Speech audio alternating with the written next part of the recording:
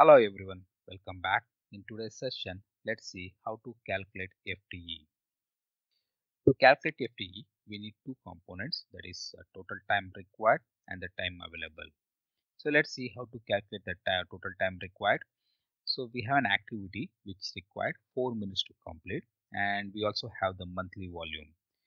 So to get the total time required, to complete activity, that is 4 minutes multiplied by monthly volumes of 15,000 press enter.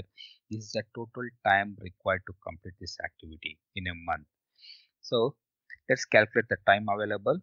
For that, I apply the formula is equal to per day working hours multiplied by per month working days multiplied by 60 to convert into minutes. The reason why I'm converting this into minutes, because the time required to complete the activity is also in minutes. So now that this total time is the time available per FT in a month in minutes. Now let's calculate the number of FT required. For that, I need to take the total time required divided by time available. Press enter. So this is the total FT required in a month to complete this activity. Now let us see in case of there is an automation and initially the time required to complete the activity was 4 minutes. Now it has been reduced to 3 minutes, but the volume remains same.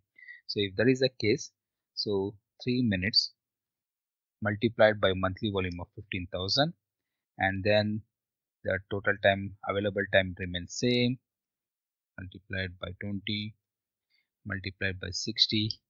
This is the time available. Now the total time required divided by time available, press enter.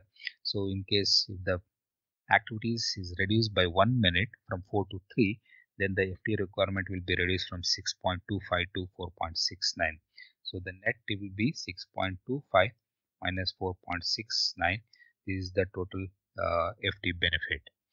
Now let's see in case if the time remains same but the volume has reduced. If that is the case, then again 4 multiplied by 1000, 10,000. This is the total time required, and available time will remain same, multiplied by 60, press enter, then is equal to total time required, total time available. So this is the FT requirement. Now again is equal to initial FT is 6.25, the current FT required is 4.75. So this is the FT benefit of 2.08 if the volume is reduced from 15,000 to 10,000.